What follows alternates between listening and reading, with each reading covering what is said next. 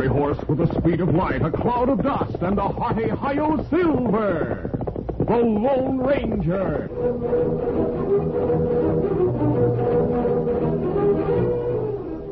Before this exciting adventure, a word from our sponsor. General Mills, makers of Cheerios, the ready-to-eat oat cereal that gives you go power, and Wheaties, the breakfast of champions, present by special recording, The Lone Ranger. I guess everyone knows what Wheaties, Trix, Sugar Jets, Cheerios, and Kix cereal boxes look like. But right now, your grocer has some that are real different. Just turn them around, and presto, you're looking at a magic Disneyland park light up. Light them up with Christmas tree lights, and they look so real you can imagine you're seeing Disneyland Park at night. There's Sleeping Beauty's castle, and a special lion light up that looks almost as real as the lions in Walt Disney's new True Life Adventure Technicolor picture, The African Lion. Altogether, there are 18 different light ups, and here's how you get them. Just look for the Mickey Mouse sign on the front of Wheaties, Cheerios, Kix, Trix, and Sugar Jets. The Mickey Mouse sign tells you that there's a Disneyland Park light up on the back of each package, free of extra cost. Start collecting Disneyland Park light ups right now. Just look for the Mickey Mouse sign on the front of Trix, Sugar Jets, Kix, Cheerios, and Wheaties.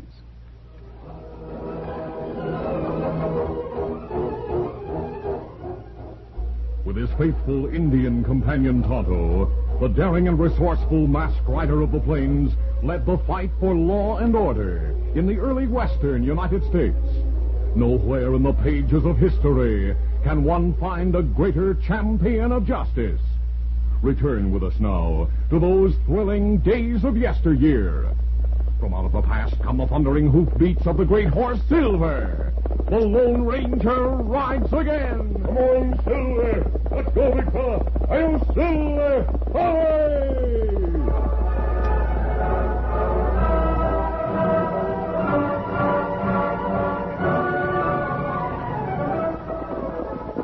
The Lone Ranger and Tonto, on their way to the border town of Nogales, stopped at a crossroads some distance north of their destination. The masked man said, Tonto, I'll leave you here and ride west to Fort Marshall. You take message to Colonel Blair about Indians? Yes. You ride south and make camp below El Centro Pass. You mean Rock Bend, where we make camp before? Yes, that's right. I'll meet you there day after tomorrow. We'll visit our friend Frank Norton, then go on to Nogales. Me meet you in camp. Adios, Tonto. Come on, Silver. Adios. Get them up, Scout.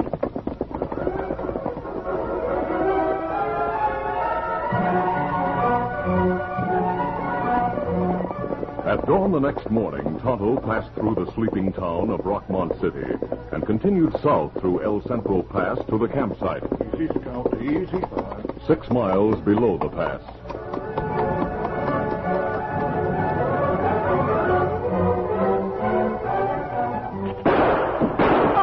Come on, let's travel. Right. In Rockmont City, 5 hours after Tonto had passed through, outlaws Lyle Bozeman and Pug Frisbee robbed the bank and shot the clerk who tried to bar their escape.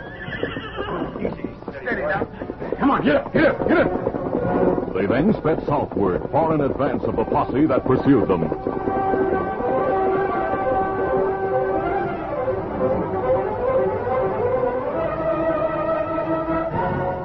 The posse lost the trail of the outlaws and divided into small groups trying to relocate the escape route of the bandits.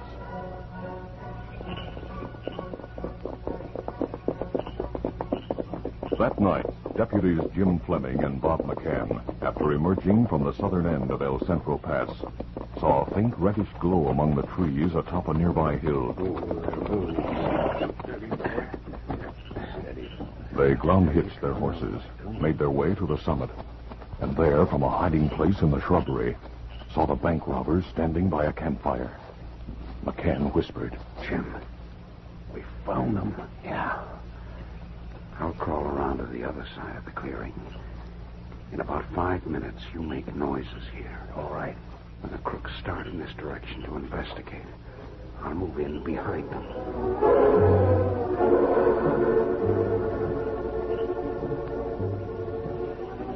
Outlaws Lyle Bozeman and Pug Frisbee, confident that they had escaped pursuit, spent some time near their campfire.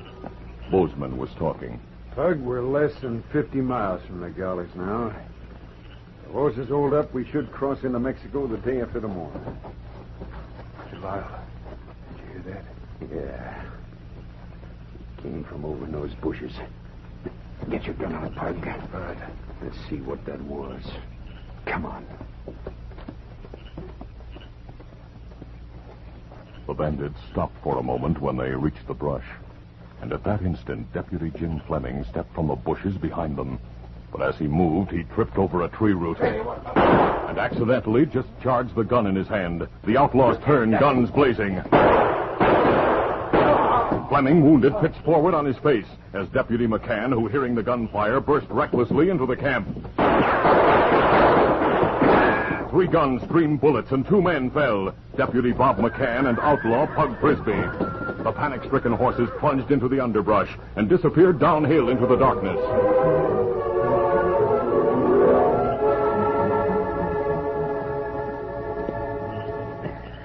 Lyle Bozeman walked to where the 2 deputies lay, saw that they were alive though unconscious, and then turned to Pug Frisbee, who, holding his left shoulder, staggered to his feet. Hey, look at my shoulder. Yeah, let me see it. It's bleeding a lot, but you're not hurt bad. It's just a flesh wound. Put a handkerchief against it, and the bleeding will stop. Yeah, all right. Hey, Lyle, those 2 hombres are deputies from Rockmont, aren't they? Yeah, they must be part of a posse. Part? You mean you don't think these 2 are alone? Why should they be? They picked up our trail. The others must be with them, and they must be near. We got to get away pronto. Lyle, where are you going? I'm getting a haversack with the money in it. And I'm going to take the badges off these lawman shirts. Yeah, they might come in handy. Lyle, all that shooting scared the horses. They ran away. You'll never find them in the dark. No, and we're not going to try. We might run into the posse if we did. Come on, Lyle. We're hoofing it right now.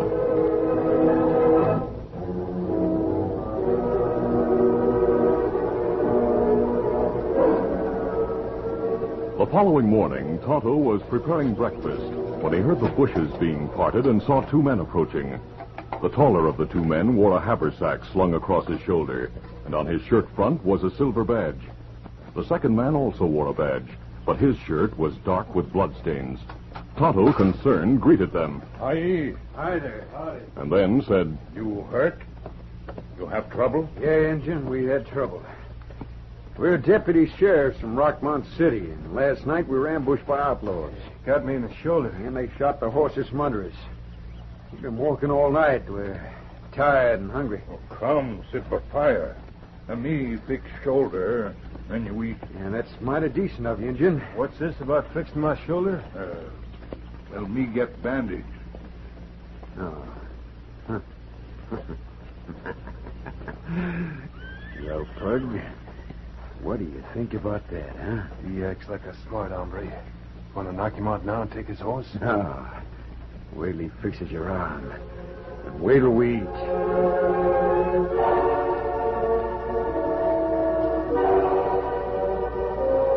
Tonto cleaned and bandaged Pug Frisbee's shoulder wound, then prepared a hearty breakfast for the bogus lawman. When they'd finished eating, Lyle Bozeman rose to his feet, winked slyly at his partner, and moved quietly behind the Indian. Tonto, intent on the campfire, didn't see Bozeman's arm raised in the air, but he heard the motion and turned. Too late. The outlaw's pistol crashed on Tonto's skull. Nice throw, Lyle. He's out cold. All right, Pug, get those ropes. We're going to tie and gag this redskin. Sure. The outlaws, talking as they bound Tonto's ankles and wrists, were unaware that the Indian's eyelids flickered for a split second as they completed the job. They continued to talk, and Bozeman said, Pug, you gag him. Sure. No sense taking chances, even with an engine. Here we are. Now, let's get the horse and take off. Yeah. No, Lyle, too bad we haven't another one. We'll get one at the first ranch we come to. There's enough money in this haversack of mine to buy a stable full of horses. You mean we'll buy a horse? Yeah, if we have to. The main thing for us right now is to get to Mexico. Come on, let's get that horse. All right, here, fella. Hold still, huh?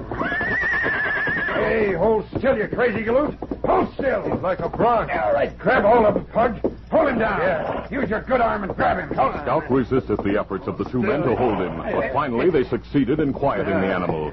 Then they mounted double. Easy, steady, boy. Steady. Ready? Yeah, come on, get it.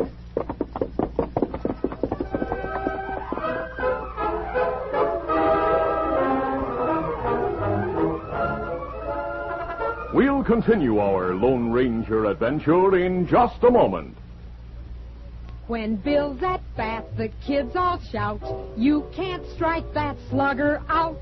He gets a hit because he knows he's got go power from Cheerios. Yes, he's got go power. There he goes.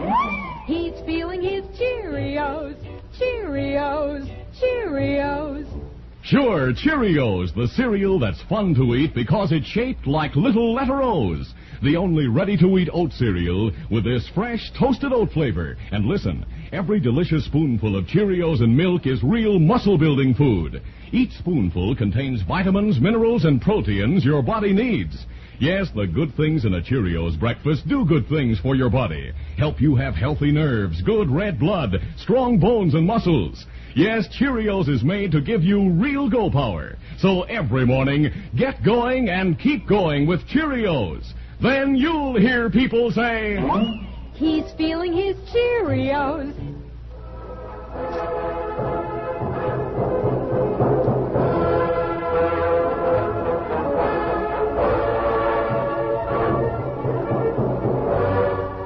Now to continue. Less than 2 hours after outlaws Lyle Bozeman and Pug Frisbee headed south, the Lone Ranger rode into camp. When he saw Tonto lying on the ground, bound and gagged, his eyes lit in angry surprise. Easy, steady, big fella. He leaped from his saddle and ran to his Indian companion. Tonto, what happened to you? Let me get that gag from your mouth. There. Thanks, Kimasabi. Thanks. I'm glad you come now. Tell me what happened when I cut these ropes. As the Lone Ranger severed the ropes that bound Tonto's wrists and ankles, the Indian told of the attack by the two badge-wearing men and of their riding away together on his horse Scout. Tonto ended, saying, And me hear 'em say, them buy horse, then go to Mexico. Me think them lie when them say them deputy sheriffs. They did lie, Tonto. Last night they shot 2 of Tom Warden's deputies and stole their badges. They're outlaws. How you know them shoot deputies, steal badges? Because I found those deputies a few hours ago, Tonto. Just after I came through El Centro Pass. They were lying in an open field near the base of the hill where the crook shot them. Them dead? No. Luckily, one of them, Jim Fleming, regained consciousness before I arrived. He was able to give first aid to himself and his partner, Bob McCann. Me remember them. They managed to get down from the hill all right. They'd left their horses hobbled near the trail, and they tried to reach them. The effort was too much, and that's when they collapsed. Why outlaws shoot them? The Lone Ranger told of the hold-up, chase, and gun duel as related to him by the wounded deputies. Then concluded, After I treated Fleming and McCann, I placed them on their horses and told them to ride here, slowly. Them hurt selves. Them try ride fast. Exactly. I said you'd feed them and give them shelter when they arrived. And while they rested, you'd ride and get a doctor. Me not do that now with Scout gone. Use one of their horses, Tonto, after they get here. Uh-huh. I'll ride on and try to catch those crooks. I've an idea I'll bring them and Scout back here before the day's over. We hope so, Kimasabi. 2 men on a horse can't make fast time, even on an animal as strong and speedy as Scout.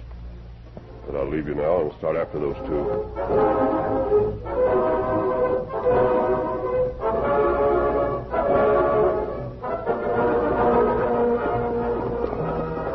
Tonto's horse Scout showed almost human resentment toward the men who imposed such a heavy burden on his back as they rode him. His behavior was balky and his pace slow. More than 4 hours passed before outlaws Lyle Bozeman and Pug Frisbee came to the first house they'd seen since leaving Tonto. They stopped near the small ranch-type dwelling, and Pug Frisbee slid from the back of the horse onto the ground. As he did, Scout suddenly snorted and kicked at the outlaw, missing him by inches. Hey, Lyle, they tried to kick me. Hold still. Hold still or out. Well, jump off or he'll kill you. Jump off. Oh, I told you he'd throw you. Oh. He's running away now, back the way we came. Look at him travel. As Scout headed for the trail, the door of the house opened and a young girl emerged, hurrying toward the fallen Lyle Bozeman. Oh, my goodness. What happened? Oh. We heard the noise inside and... Oh, you poor man, you've been hurt. It's my back. He'll be all right, ma'am. Here, let me help you, Lyle. I mean, Bill. Get your hands off me. Oh, I just noticed your badge. You're lawman, aren't you? Yes, ma'am. I'm Bill Smithers, and this is Pete Brown. We're deputy sheriffs from Rockmont City. Oh, are you? Daddy'll certainly be surprised and glad to see you. Daddy! Daddy, come out here. What's all the noise, Mary? What are you yelling about? What the... Hey, Lyle, look who it is. Marshal Norton. Bozeman. Frisbee. Mary, what are these varmints doing here? Get off, Marshal. Don't touch that gun, Marshal.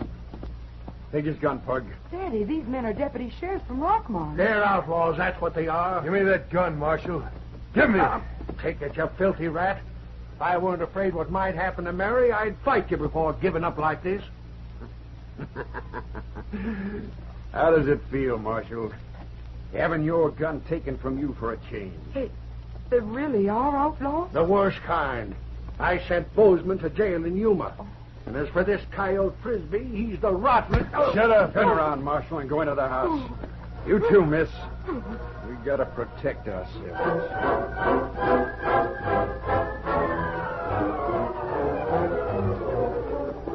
The Lone Ranger, following the hoof prints left by Scout on the trail, had been riding hard since leaving Tonto. Presently, to his surprise, he saw Scout approaching. Oh, easy. Scout! Come here! Here, Scout! That's it! Easy, boy. Steady, easy now. The Lone Ranger spoke soothingly to the horse, calmed him, and then turned him around on the trail. Scout, those crooks can't be far away. We're going to backtrack on your trail and see where you came from. All right, come on, Scout. Come on, over.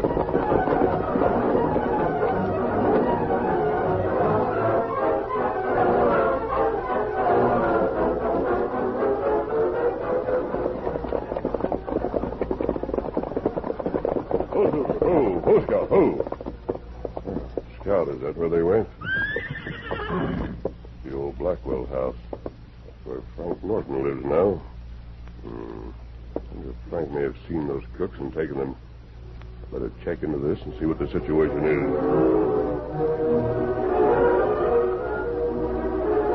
is. Inside Norton's house, Lyle Bozeman held a gun on the retired lawman, while Pug Frisbee tied Mary's wrists behind her back. Lady, I don't like doing this. But like Lyle said, we got to protect ourselves. We've had enough trouble already. We're too near the border to let you or your old man Why stop. don't you stop yapping, Pug? Get finished there and tie up the Marshal. You'll regret this day as long as you live. Marshal, it's too bad we had to run into you like this. I don't... Those are horses outside, Lyle. More than one. Well, Bozeman, what are you going to do now? I'll tell you, Norton. We're going to the next room, but we'll keep our guns on your daughter. You go to the door and send whoever's there away if you want this girl to live.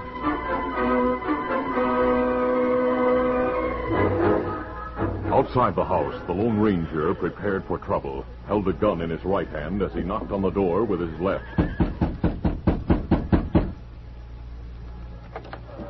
When the door opened halfway, Frank Norton stood there, and his eyes opened wide as an involuntary gasp came from his lips. But he recovered quickly, and before the Lone Ranger could speak, the old man said, Fellas, stay on your horses and don't bother coming inside. The meeting's off. The Lone Ranger, grasping the situation, moved close to the ex-marshal, and in a disguised voice said, You hear that, men? The meeting's off. Bozeman and Frisbee inside. Yes, they're holding guns on Mary.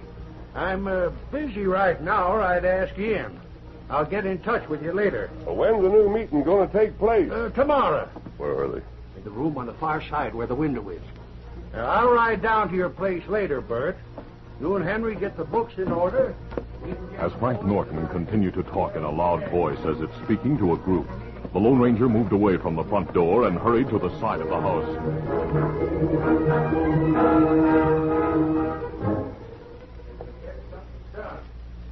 I'll Behind the curtain in the side room, Bozeman and Frisbee held their guns on Mary while Norton continued talking. Hey, Lyle, why doesn't that old windbag shut up?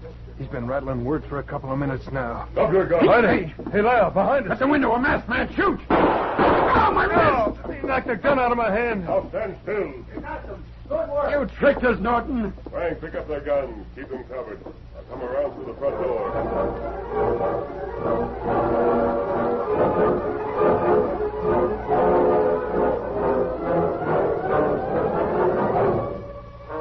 The crooks were taken back to camp, and the loot was taken with them. The Lone Ranger and Frank Norton, leaving Mary at the ranch, waited in the camp until Tonto returned with a doctor, who treated the wounded deputies, Jim Fleming and Bob McCann, who had arrived there hours earlier. The doctor, when he finished with the men, said, These young fellows received wonderful first aid. I think they'll be well enough to ride horses in case they wish to leave here. We do want to leave, Doctor. We want to go to Rockmont City with those prisoners and the money they stole. Well, then do it. Marshal Norton will go with you to make sure everything remains under control. Right, Marshal? I'll be happy to. This is like old times having you get me out of a fix, and it'll be like old times seeing those crooks put behind bars. Look at Bozeman and Frisbee tied up over there, sitting against the rocks. Did you ever see a sorrier affair? I never did. Yes. All ready now. Good. Gentlemen, this situation is well in hand now. We'll be going on to Nogales. You mean you're not coming with us? You don't need us, Jim. Come on, Tonto. Easy, big fellow. Adios. Goodbye. Gentlemen, I don't know many people in these parts. I'm just a doctor. I'm not familiar with anyone who isn't a patient. But I heard and saw enough to realize that the masked man is someone remarkable. Who is he? Doctor, he's the one who captures outlaws for old lawmen and young lawmen and makes them look good. He's the Lone Ranger. Well,